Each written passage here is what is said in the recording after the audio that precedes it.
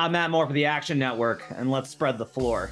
When the NBA made its rule change in the offseason to increase the penalty for the so-called take foul, bettors were curious what the impact might be. Would overs be up as teams had to actually try and defend in transition?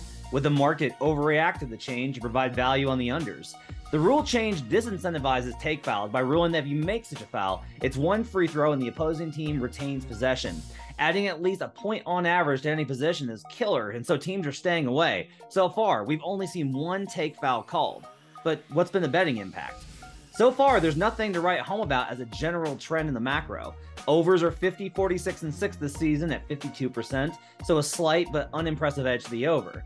However, if we start to tailor this to specific players, we're seeing something a lot higher.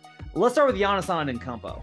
I don't know if you know this, but Giannis is an absolute monster. He's the most physically dominant player in today's game, as well as being second in MVP odds at multiple books. Last season, Antetokounmpo averaged 4.3 fast break points per game and 8.3 via Synergy Sports, including points drawn from free throws. This season, that's up to 10 points per game in the first two Bucks games and a whopping 12 points per game, including shooting foul, free throws drawn. But he could have scored so much more. Teams habitually chose to simply opt out of trying to defend Antetokounmpo in transition last season by just giving the take foul. Better to just get the train off the tracks and stand in front of it.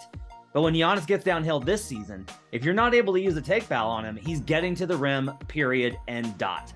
There's just no way to account for his combination of length, where he covers the floor in just a few strides, speed, and strength.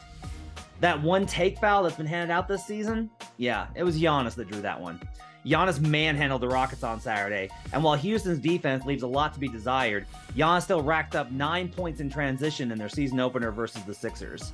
Giannis is an obvious example, though. Some other players who stand to benefit from this include Steph Curry, who's hit his points over prop 3 straight times to start the season, and Devin Booker, who is 4th in backcourt fouls last year and has hit his over twice so far this season. Booker averaged 6 transition points per game last season. That's up to 9 this season. We're still waiting to see how teams will adjust going forward and for samples to settle in, but don't be surprised if poor transition defensive teams give up higher opponent team totals, and if specific players show that they're better primed to take advantage of a rule change that lets stars be stars.